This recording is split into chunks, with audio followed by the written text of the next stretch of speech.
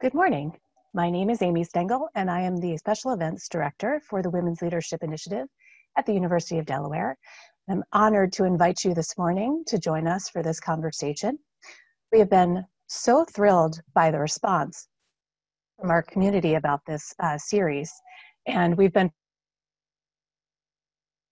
particularly thrilled for the leadership and sponsorship of some of our partner organizations. And so we'd like to thank the Delaware Business Times, WAWA, and the Delaware Prosperity Partnership for stepping up to sponsor this series. We also hope that you continue to engage with this webinar series. We have one more scheduled for next Friday, which we'll talk a bit about in a minute, and also with our previous webinars, which you can find recordings of on our Women's Leadership Initiative website. We also would like to remind everybody that we are participating in the Zoom webinar format, which means that while we can see your names and you can see panelists, all of our participants' audio and video are off for today.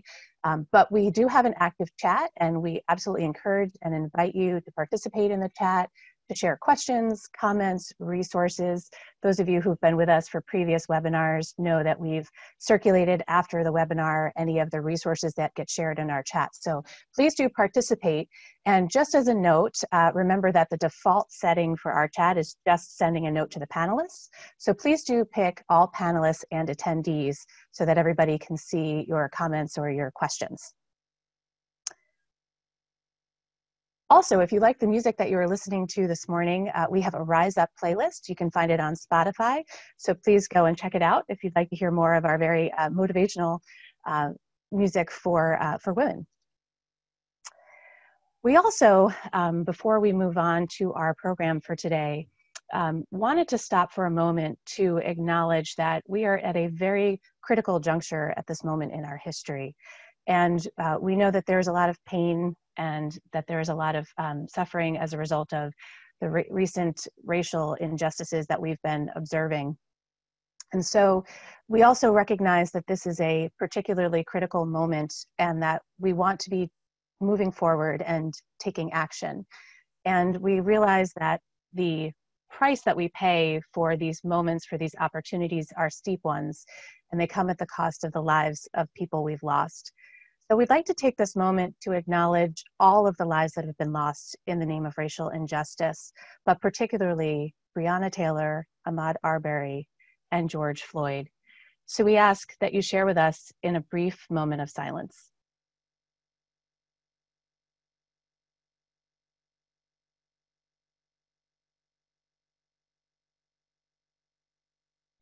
Thank you. And as we as a group at the Women's Leadership Initiative thought about how we might help create action around what has been happening and fight racism, we decided that one of the ways we could help do that is to add a webinar to our existing Leadership in Times of Crisis series. And so next Friday from 9 a.m. to 10:30, we will be hosting another webinar entitled Addressing Racism, Advancing Justice in Times of Crisis. And any of you who participated in our past webinars will actually be automatically registered. So you can please feel free to join us if you can. You will get a new email with a new link to join that webinar. So please be on the lookout for that if you are able to participate next week. We really hope it will be a conversation that will be both enlightening and a tremendous call to action. And so for today, in the midst of all that's been going on, we invite you to think about resilience. And when we first envisioned this series, it was really in response to the pandemic, and we couldn't have imagined what would be happening in our country with respect to all of the racial injustice that we've been seeing in recent events. So we did envision this conversation as a conversation about resilience in the face of the pandemic, but we really do hope that some of the strategies we'll talk about today will be things that will translate in any difficulty and a moment of crisis. And as I was thinking about the conversation today, I wondered if many of you may have seen something that's gone a bit viral on social media. There is a conversation around a poem written by a woman named Leslie Dwight. And before we get started, I'll read that to you. I think it's sort of a great starting point for today. It's called, What If 2020 Isn't Canceled? What if 2020 isn't canceled? What if 2020 is the year we've been waiting for? a year so uncomfortable, so painful, so scary, so raw, that it finally forces us to grow. A year that screams so loud, finally awakening us from our ignorant slumber. A year we finally accept the need for change, declare change, work for change, become the change. A year we finally band together instead of pushing each other farther apart. 2020 isn't canceled, but rather the most important year of them all. So to help us work through some of these thoughts and answers around resilience, I'm so thrilled to acknowledge we have with us today two great experts on resilience, Dr. Mandy Bullough and Dr. Brianna Caza. Dr. Mandy Bullough is the Associate Professor at the University of Delaware Lerner College of Business and Economics. Her research spans entrepreneurship, leadership, organizational behavior, cross-cultural management, and international development. Dr. Bullough publishes in premier journals, serves on the editorial review board for Entrepreneurship Theory and Practice, and has presented at numerous international business and management conferences. Prior to receiving her graduate degrees, Dr. Bullough worked in marketing and advertising and engaged in extensive international travel in both developed and developing countries around the world. Welcome, Mandy. We also have with us Brianna Caza, Associate Professor of Management at the University of North Carolina at Greensboro Bryan School of Business and Economics. Dr. Caza received her PhD in organizational psychology from the University of Michigan. Her research program focuses on understanding all the resources and processes that produce resilience in turbulent and dynamic work contexts. Through her research, she seeks to identify ways individuals, dyads, and organizations can create work environments that allow professionals to thrive amidst unexpected events and environmental changes. She has a particular interest in identity and interpersonal dynamics related to the gig economy, multiple role holding, and marginalized work populations. Welcome, Brianna. So we'll begin this morning hearing from both Mandy and Brianna with a short overview of their work that will set the stage for our conversation, and then we will open it up to your questions in a Q&A format. And so with that, I will turn over the conversation to Mandy. Good morning, Mandy. Good morning, Amy. What I thought we'd do today is sort of set the stage for and sort of set up what Brianna is going to talk about in a little bit. And I wanted to share with all of you my experiences with different women in developing countries, a little bit in the US too, and maybe offer a bit of inspiration, some thoughts about how I see resilience and things that have led to resilience for some of these amazing women. And I'm going to start with a definition. So Brianna's going to share a definition too that's similar but different, but we both see resilience as an ability, and it's something that grows after hardship or adversity as people continue to live a life of purpose. And resilience is what makes the positive outcomes during adversity possible in the first place. So with that, I wanted to ask all of you, and you can put this in the chat, think about the last 3 months or so since this pandemic started. What have you learned and are proudest of over the past 3 months? And if you're interested, stick those comments in the chat and we will let folks sort of have a bit of a conversation and apply resilience to your world and your life right now and basically through, early 2020. So I want to show you some examples of different women that I have worked with. This is an example of a couple of women who, girls going to school is a challenge in a lot of around the world, in many parts of the world. And in particular, when women or girls, teenage girls, adolescent girls, menstruate, they don't go to school because they don't have the resources to be able to manage their day outside of the home. And so they miss a lot of school that their male counterparts don't. And so I did not know that this was something until I learned it from these women, but this is an example of a couple of women who have started massive workshops in different villages in their countries, teaching girls how to make reusable sanitary napkins. I had no idea there was such a thing until I learned this a couple of years ago from these women. And this is enabling girls to go to school and still handle their, their personal lives at the same time. There's another example. This is Mary in Sierra Leone. In a bunch of the countries with women I've worked, girls face mostly outlawed, but still a very long-standing cultural practice of female circumcision. In the international development community, it's referred to as female genital mutilation.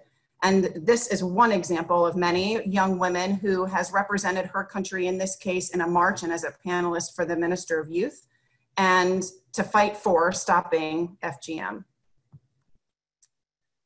Another couple of examples. Look at the size of the people in this rally. And what I love about these images that these girls have shared with me, and these are a couple of different girls in a couple of different countries, women, the makeshift classroom that we're probably not terribly used to here in places like the United States, and the picture of hundreds of young women and girls not needing to rent an auditorium, not needing, special event space. They found a shaded area under trees and got a whole bunch of chairs and a couple of speakers and a table, and they had an educational opportunity.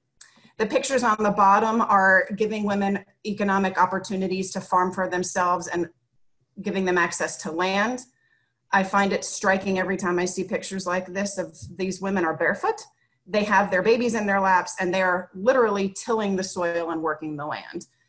The contagion part of resilience I find really inspiring. These women are leading each other and inspiring each other and supporting each other as they move through the difficulties of their lives and come out stronger and become mentors and examples for other young women following them. My research has also taken me to Chicago and women in the United States. And I had done some interviews with some women in around 2014, and they weren't dealing with some of the same challenges that the women I just showed you were, but their response to the recession, these are female entrepreneurs owning businesses, and in several different instances almost closed their doors because of the credit crunch and all the other things that were going on during the crisis. And when I asked the question, do you feel stronger? Do you feel more resilient as a result of the fear you just described in losing your business and laying off your employees? And the general response I got was, heck yeah, I feel much more prepared to weather the next storm after getting my business through this recession. I'm ready now. I got this. It won't be so terrifying. It'll be scary, but it won't be so bad. So this is an example of a female entrepreneur in Afghanistan. And one of the other themes I see through these different women starting these civic engagement projects and their businesses is this need to find opportunities for other women and to lift other women up as they climb. And this particular quote came from one of the interviews. I have promised the women I will find jobs for you. As much as we develop our businesses, we have to find jobs for women who are victims of war. Here's another reality for some of the women in some research I've done. This is also in Afghanistan. You hear about the Taliban and all of that, but the reality is that women can work. It's just much more difficult than what you can imagine. We learn when to work and at what times, who to work with and where, and we continue. We can't wait for any kind of war to be over. They just do it. They move on and they do it, regardless of the dangers around them. This is a quote from a woman in France who is in an entrepreneurship program designed specifically for women who have been victims of domestic violence or some other type of violence. And the entrepreneurship program has helped them change their identity of themselves. So the general theme is, I'm no longer a victim, I'm a business owner. And so this one woman says, I am doing entrepreneurship to live. My voice counts. I have things to say. I am able. Basically, I had a coup d'etat with myself. So I got into this work because as I met these different women, I found myself challenging my own concept of strength. And I found myself asking, gosh, what would I do if I was facing those challenges? And could I handle it the way they did? And the answer I came up with was, I don't know. They have been challenged in a way that I haven't. I've had my own opportunities to become resilient and challenges, but I haven't had those ones. And the resilience piece makes this so inspiring, because when people have been put to the test, they have come out in a way stronger, more resilient than those who haven't. And with adversity grows resilience. So right before I turn it over to Brianna, I wanted to add one more thought. You can put this in the chat or just think of it yourselves, to yourself. Resilient people possess 3 different characteristics. One is a steadfast acceptance of reality, a belief that life is meaningful, and that's often buttressed with a real strong sense of values, and an uncanny ability to improvise. So I ask you, how are you with these 3 characteristics, and do you think you need practice? I would argue I do. We all do. How resilient are you when you're facing these things? And so with that, I will stop sharing and turn it over to Bree. Hi, everyone. I'm really happy to be here today. I want to follow up with what Mandy said and just actually talk a little bit more about the process of resilience, in addition to all of the different ways that we can think about resourcing ourselves to be more resilient when we're facing all of these different challenges that we are, and many of which you guys have been putting in the chat and I've been reading as we go along.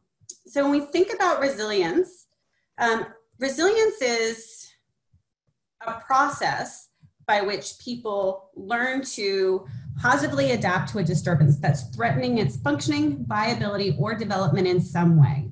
So a couple of key components of this is that there's some potentially threatening event and there's positive adaptation. So there's disturbance and positive adaptation. When we're thinking about resilience, I just want to highlight 3 components that are really important to how I think about resilience and how I hope that you also think about resilience, because I think they're key to allowing you to build your capacity for resilience over time.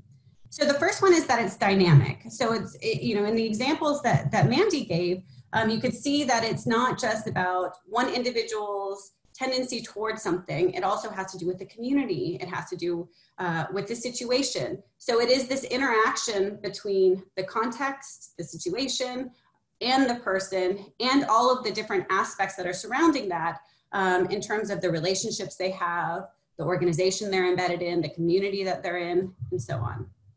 The second component that's really important when we're thinking about resilience is that it's not a trait. It is something that we can build over time. Individuals might have a tendency towards resilience, and that is often called personality or trait resilience, but that's not the type of resilience we're talking about here. When we're talking about resilience in this context, we're talking about the act of positively adapting to a disturbance.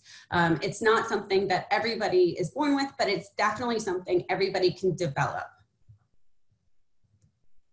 So the key question then is, how do you actually develop this resilience muscle? How do you emerge from these potentially traumatic events, maybe all of 2020, with this idea that you have grown, that in the example that Mandy gave with the entrepreneurs, that they are ready after emerging from a recession to meet the next challenge, that they feel like they have grown and that they're stronger as a result. So generally, research on resilience, and there's a lot of research on resilience in children, a little bit of research on resilience in adults, but taking all of that together, we know that there's 3 basic ways that we can try to boost people's resilience.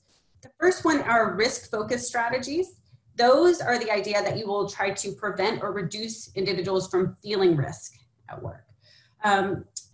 This sounds like a really nice idea, but it's very difficult. So we do want to have our lives and our organizations to be places where we can try to prevent the most salient of risks, but that's not going to be a reality for all types of risks. So I suggest that we focus on 2 other types.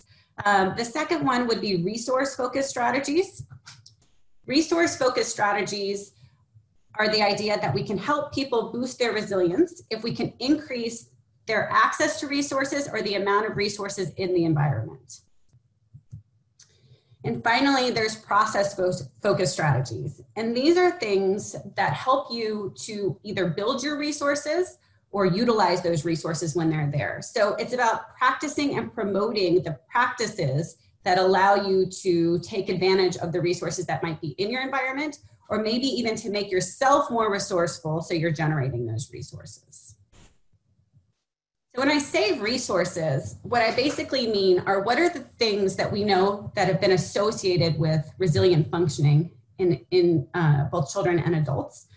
And if you look across this really big body of research, what you find is that there's some commonalities. There's some individual attributes, there's some relational attributes, and there's some social attributes that are usually associated with people doing quite well in these adverse circumstances.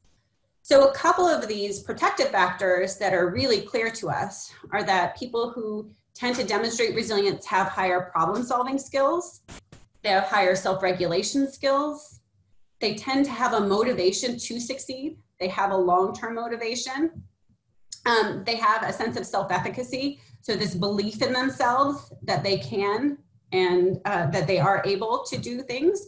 And specifically, some people think it's a self-efficacy around being able to do hard things. An internal locus of control, so feeling like you do have influence over what's happening to you. Having psychological tendencies towards hope, faith, and optimism are all associated with resilience. And then some relational and organizational aspects. We know that having high quality social relationships, whether these are spouse relationships, friend relationships, even strong relationships with your children or your parents, all of these are places or things that become resources for individuals when they're going through hard times. And then finally, we see that people who are resilient tend to be embedded in well-functioning organizations and communities. So what I mean by that, it's not necessarily even the organizations and communities that have the most financial resources or the most access to even financial resources. But what they do have are some of these other psychological or relational capabilities that makes them a strong unit. So again, reflecting on Mandy's example, in many of those circumstances, the women did not have access to resources, but they were able to, as a community, become more resourceful because they had close relationships and they were willing to work together to achieve that. So I want to end my time by talking about 3 ways that I think that you can really build your resilience, thinking about process-focused strategies to increase resourcefulness. So the first one would be to normalize struggle and embrace ambivalence. So following through all 3 of these is this thread that I believe we have the power to make ourselves more resilient through our stories. And so this idea that you can normalize struggle and embrace ambivalence follows from this because when we are thinking about what's happening to us, what we're going through, we are narrating to ourselves our lives, our identity stories. And if we can normalize struggle within those narratives and embrace the fact that there might be great things going on, but there's also negative things going on, so kind of embrace the complexity, we're going to be better able to narrate ourselves a path to growth. So we need to accept that things are going to be hard and that struggle is normal, that everybody feels struggle. So the second aspect is to take control of your story. So I mentioned that one of the key resources for resilience is this idea of having an internal locus of control. When we feel like everything is happening to us, as opposed to when we feel like we are influencing our environment, we're less likely to be able to narrate ourselves into resilient patterns. So you have to really take control of the fact that you can change things in your environment, even if they're very small, in ways that will promote your growth. And finally, a big resilient strategy to get you access to more resources is to invest in your relationships. And this is actually quite complicated in a time like living in a pandemic, because a lot of the things that we're going through makes us act defensively. It might make us act in ways that undermine our relationships, but this is actually the time that we should really be trying to focus on investing in our relationships, whether this means taking a moment to be more compassionate towards our coworkers, our friends, our family, because it's those relationships that we need to draw from when we're having a hard time to help us to become more resilient. So I'm going to stop sharing my screen now, but I just wanted to end by saying the 3 ways that you can really be resilient in this moment is to normalize the struggle, acknowledge it, and embrace the ambivalence in all of our moments, that intersection of good and bad.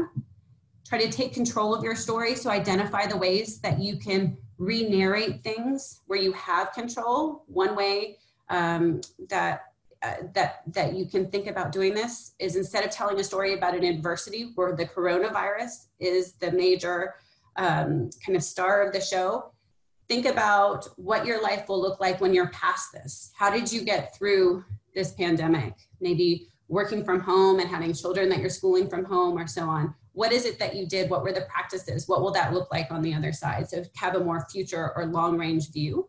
And then finally, make sure that you're investing in your relationships, even when it feels really hard to do so and you feel depleted yourself.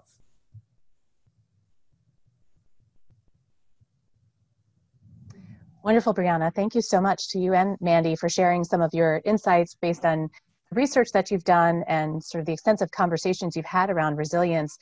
And Mandy, I wanted to start with you, and you prompted the participants to put into the chat any of their own thoughts about ways they've maybe been resilient over the last number of months and what they may have learned. And just getting a chance to sort of look through, we've had some amazing responses here.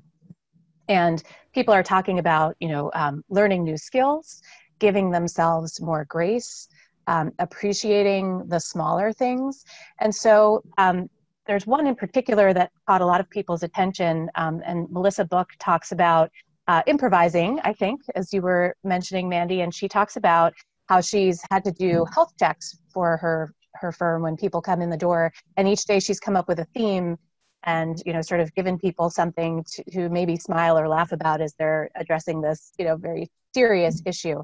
So, given some of the comments that have come through the chat and sort of what you've seen in the women that you've done work with, what are your thoughts about some of the strategies that people already seem to be implementing based on what we're seeing in the chat?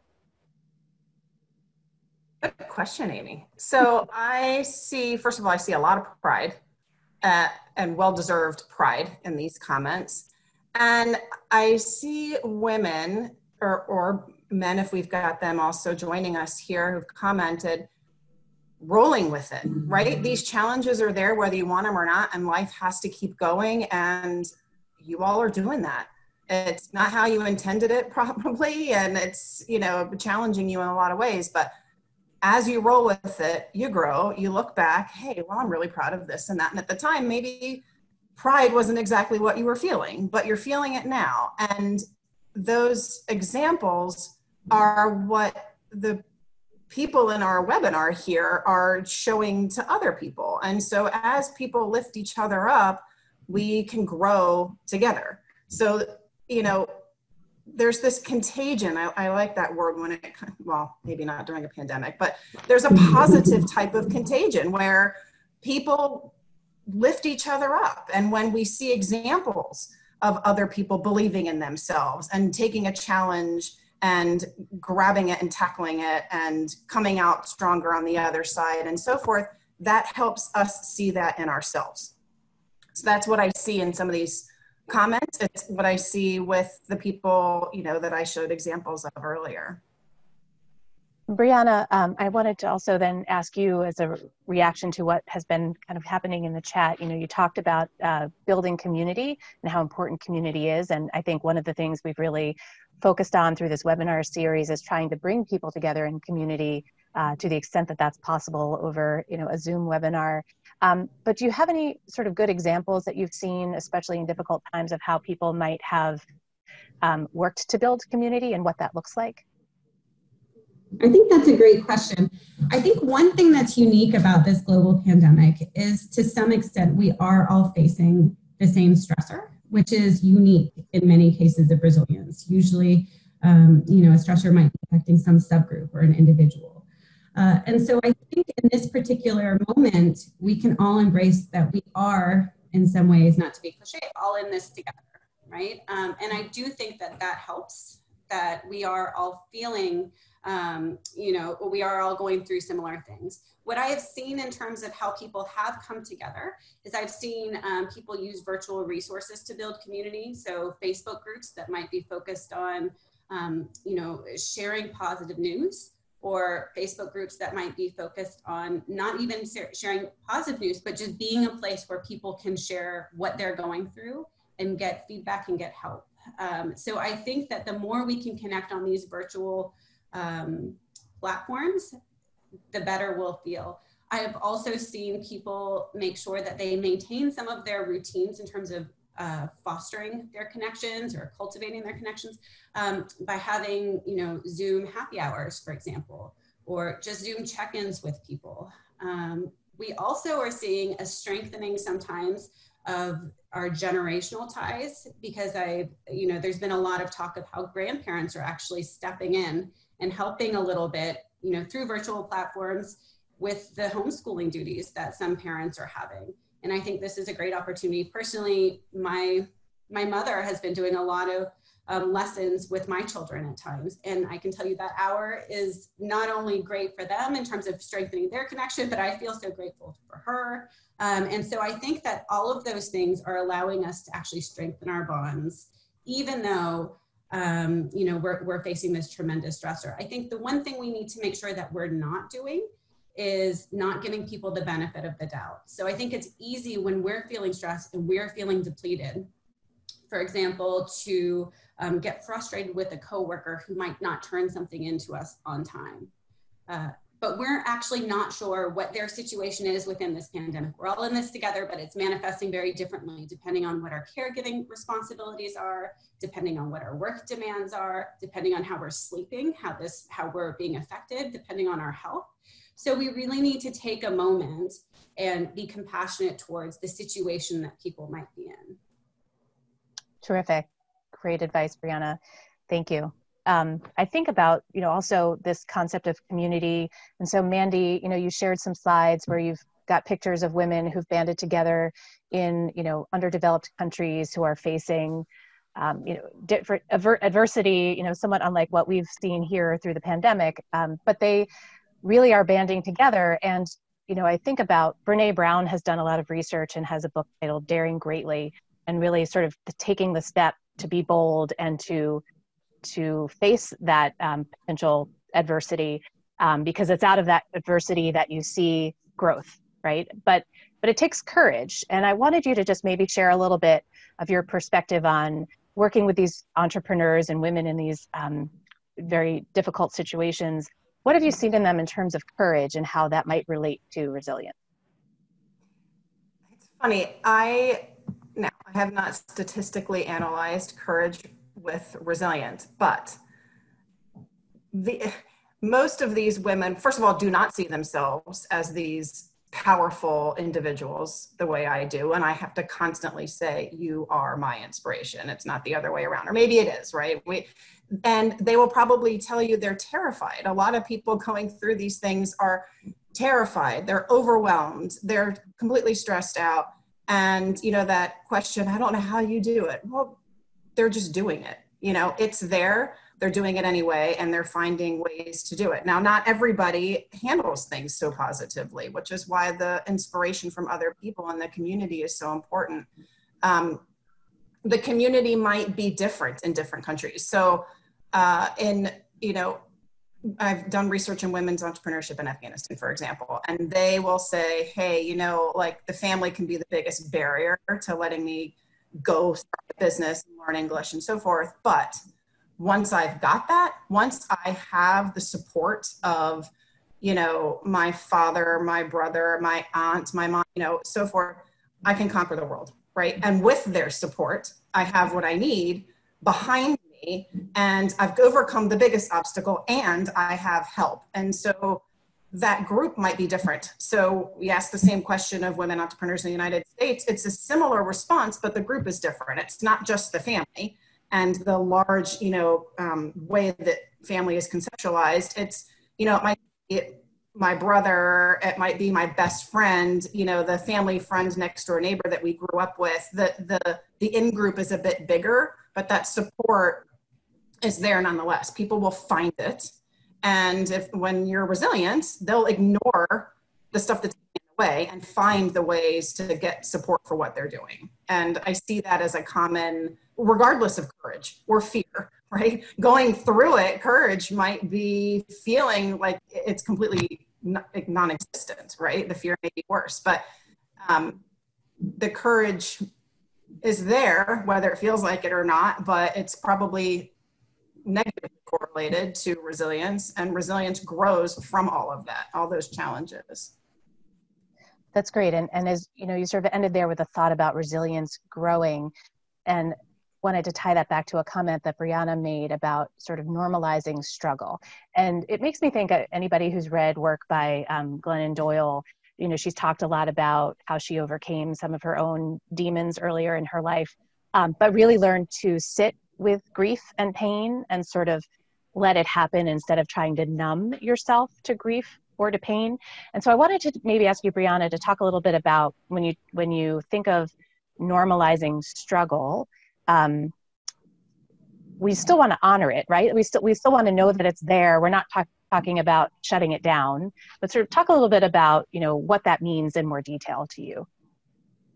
Sure. So when I'm talking about normalizing struggle, I think what I mean is making it okay to acknowledge the facts that things can suck and that you can get through them, and actually thinking about that and holding that, the facts that you can be in a hard place, can actually allow you to generate meaning and to find your path forward if it's in combination with perhaps some idea of hope, or you think that you can get there in the future. So let me break that down a little bit more. There was this really interesting study that was done on grade school children. And basically what they did is they provided people with two different narratives.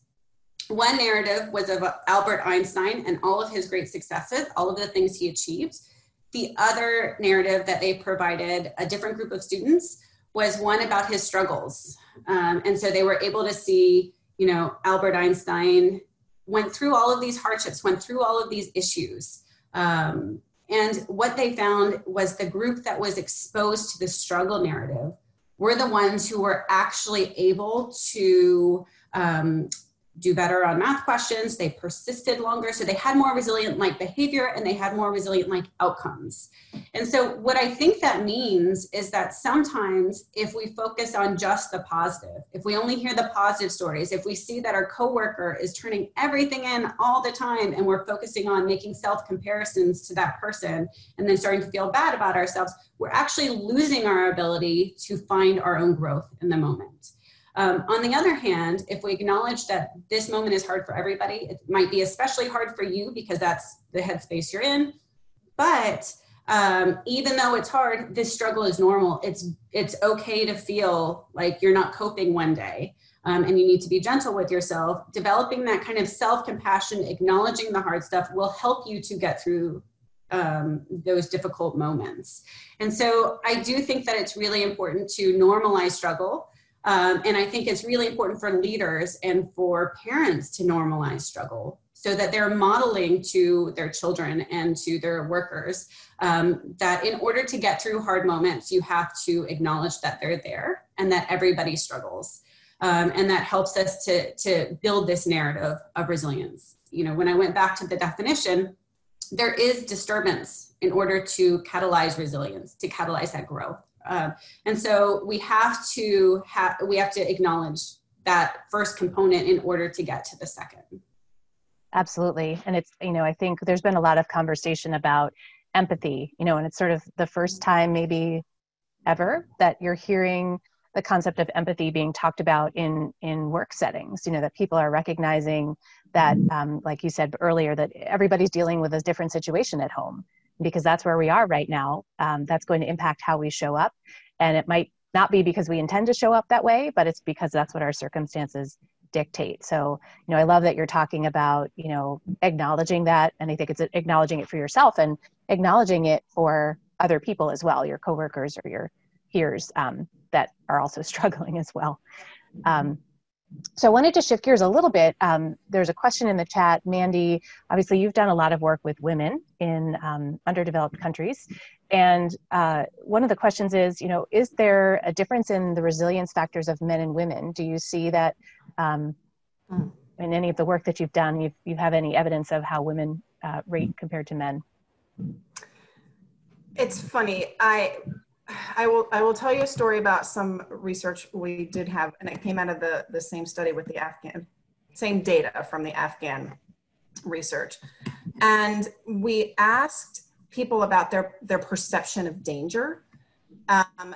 Resilience, we couldn't statistically show that resilience was stronger for one gender or the other. But what I found really, really interesting, we published an article on, is that women perceive danger very differently than men do, and women perceive less danger. So, and women entrepreneurs who are out in the workforce perceive the least.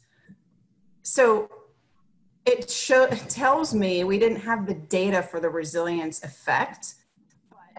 The women, so the men seem to see a lot more danger. Women are like, yeah, the Taliban's there. It's not going to stop me. I'm going.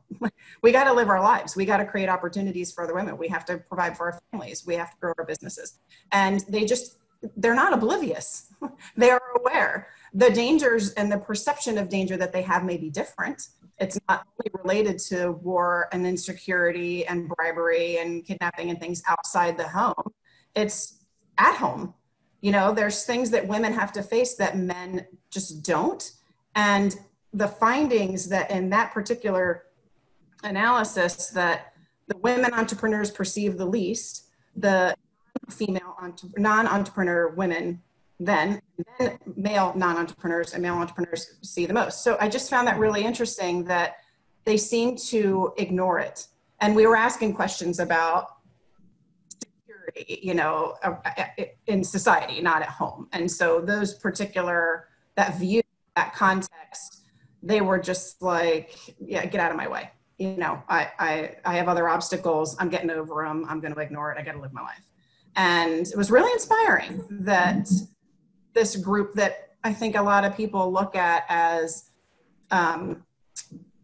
beaten down and unable are really the opposite of that.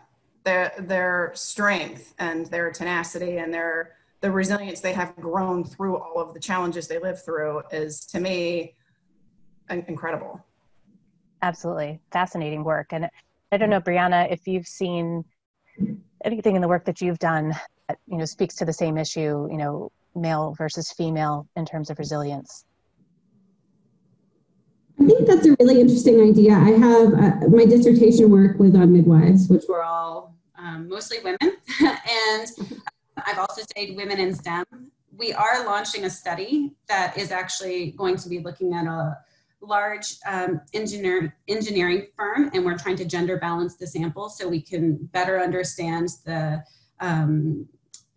the more micro level resources that might affect the resilience on a day-to-day basis. So we're actually looking at trying to predict daily depletion and how that affects it. But I don't, we're just launching the study. I don't know. But I can tell you that we're theorizing something similar to what Mandy was describing, which is that there might be differences in how people are able to become resilient, gender differences. We might have these different predispositions. We might be socialized in different ways. But I don't know that there will necessarily be differences in the end state resilience, right? So if we think about, I think that there's probably around, an equal number of men and women who might become resilient at the end of the day, but the way that they do that might look very different. But I think it's a really important thing for us to learn about because, it might mean that we need to change our workplaces or be aware that men and women might need access to different types of resources in order to become more resilient. And so we might need to think about what those strategies look like.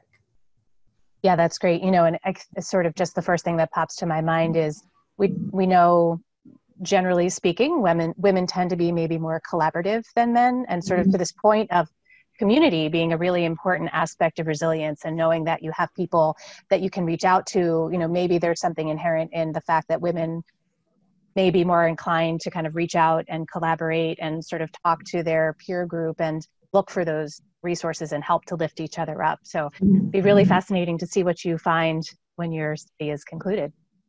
Yeah, I do also want to say one thing, which is that I do think that sometimes women are more burdened with having to tell a resilient story than men are. And I think that that could have two implications. One is that we have a stronger, more cultural narrative for resilience. We're expecting hard stuff more often, especially in the workplace. But some research done by some other colleagues suggests that that can actually wear on us over time. So if we are in one of those groups, either being a gender minority or a racial minority, the burden of having to tell a resilient story or being expected to be resilient can actually weigh us down.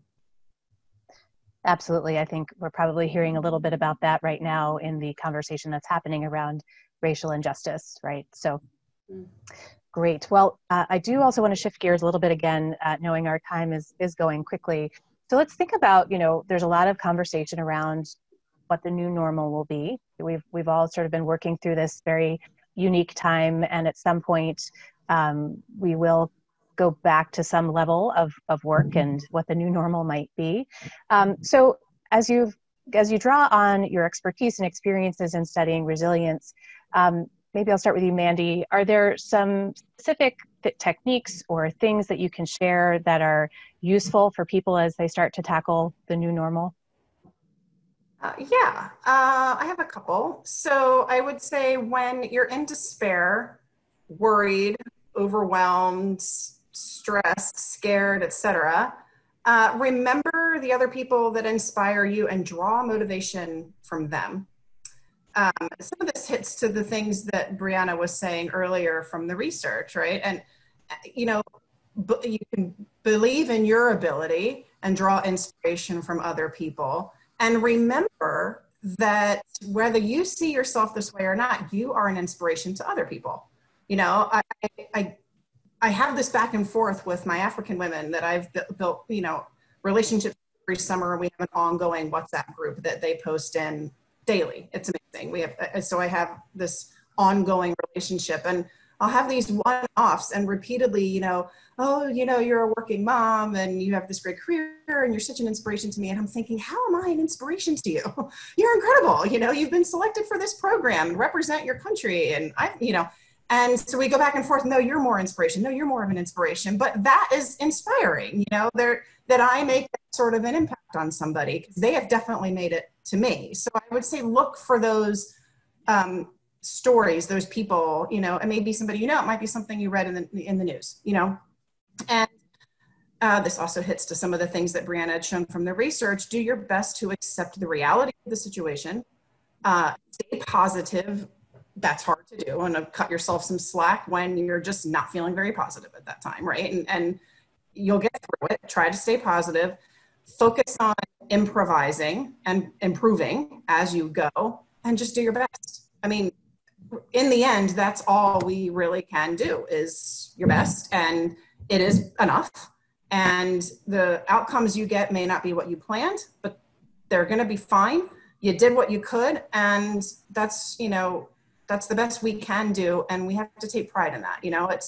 And realize that the way you see yourself, if you're giving yourself a hard time or you're just in those overwhelmed stress moments, probably isn't the way other people are seeing you. And there's, I think, inspiration for ourselves when we realize that other people find inspiration in us and our stories without us having to do much for others. Just doing it and having people see it is inspiring and helps build resilience within and externally. Okay. So Brianna, I know you talked about and you went through kind of the application of resilience in sort of the different factors. And you also shared the story about how it's been wonderful to have your mother more involved, with your children through this period of time. As you think about the same thing, sort of what are some of the practical applications or stories from your own experience that people could take away as they're trying to be resilient?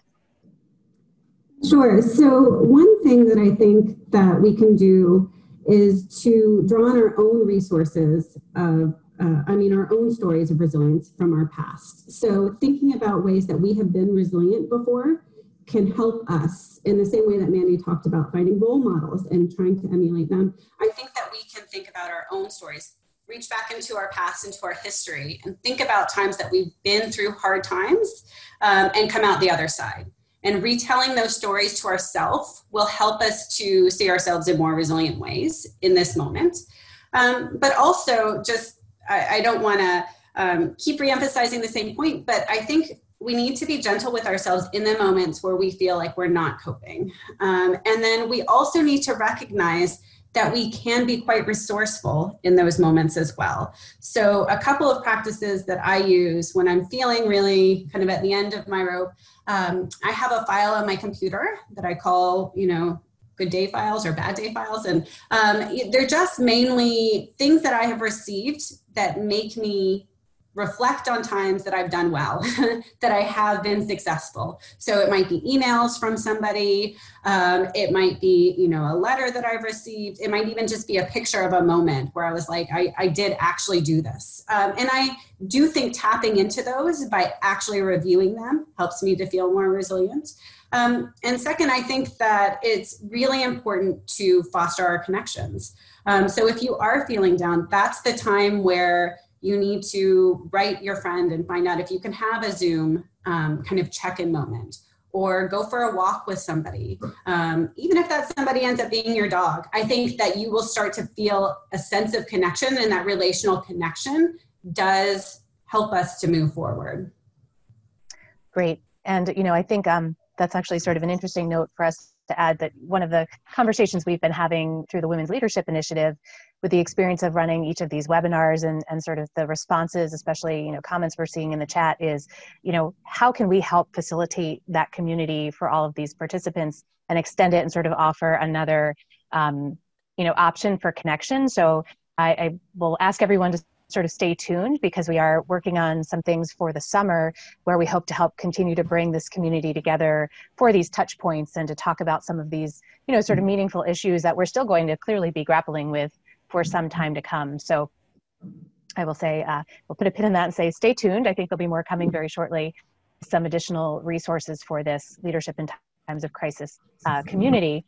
I had one more question, Mandy, or maybe more comment that I wanted to put to you, which is, I love that one of the quotes you shared was that one of the women described herself as having had a coup d'etat with herself. It was almost sort of having to, rethink who she was and sort of what she stands for. Would you just talk a little bit more about what she might have been referring to? Because I love that concept, and it seems very, resonant right now. Yeah, that comes from research with women who are now in a business development training program to start their own businesses and become entrepreneurs. And they came into this program because they are victims of some sort of domestic violence, prostitution, trafficking, something like that. And that research was looking at this shift in identity and we're looking at something called shattered assumptions theory. So this idea that the world has been somewhat shattered in their view of themselves and their place in it. And we're finding through this entrepreneurship program, as they're changing their identity from victim to business owner, income earner, job creator, they're reimagining themselves and going through a process of, that's where the coup d'etat came from, this sort of internal revolution of, I'm not going to be that anymore. I'm going to be this. And that's a lot more fun and it's more empowering. And I'm not going to go back to doing that. I have gotten through that. I'm stronger now. And so now I'm going to do this instead. And when I face other challenges going forward, I'll face them, right? But they're going to be different, and I'm going to face them as a different person than I was before. It's sort of a shift in identity. The argument in that particular research is that we're showing the power of entrepreneurship training and changing one's identity from something like a victim to a business owner. Super, fun research. Again, I keep using this word inspiring. Maybe I'm overusing it, but it's inspiring to me, right? To hear people reimagine themselves, create themselves in something different. I think that's exactly it. The stories are so incredibly powerful. And I think a little bit about people I've spoken with who've maybe been laid off from a job, and then often will reflect back and say it was actually the best thing that ever happened to them, because they did reinvent themselves. And it caused them to stop and reflect and say, wait a second, that's not who I want to be anymore. I want to be this person. And they were sort of forced into doing that, making that decision. But it's really, I think, those stories of people who faced these things and reinvented themselves and gone on to do bigger and better things that can be incredibly inspiring. So I love that. To build on that, I think that is sort of a difference between resilience and courage, right? In those moments where you're sort of thrust into these things, courage is probably not the word you would pull. Courage is tackling something that you choose to tackle. You know, it's a goal that is set that you are choosing to go after. We don't usually choose adversity. We don't usually choose violence or losing a job or all those things. And the resilience grows from just, I'm in it, I'm dealing with it, and I'm moving on, and I'm going to make things better. And you're right, you do hear that fairly common. When I look back, it was horrible at the time, but now things are so much better, you know, and they're better than I would have thought they would have been. And so, I did it, you know, yeah. Exactly. Well, we've come very quickly to the close of our time. Brianna, before we sign off, any last thoughts you wanted to share with the group? I guess one thing that what Mandy was saying reminded me of is the importance of being flexible and adaptable in order to become resilient.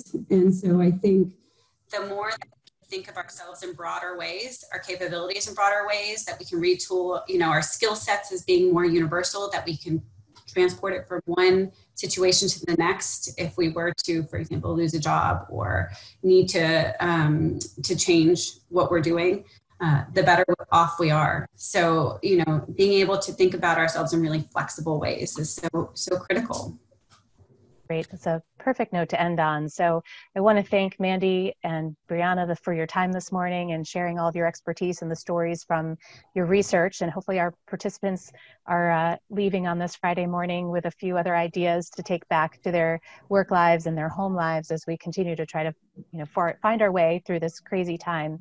I did want to just also note that as I mentioned, the Women's Leadership Initiative is looking to extend this community into the summer, and we'll be back to you soon. And we welcome your thoughts around that if you have ideas that you'd like to share.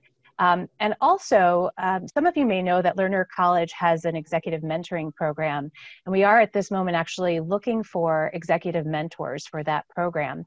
And so we invite you, if you're able or interested, to reach out to Libby Cusack.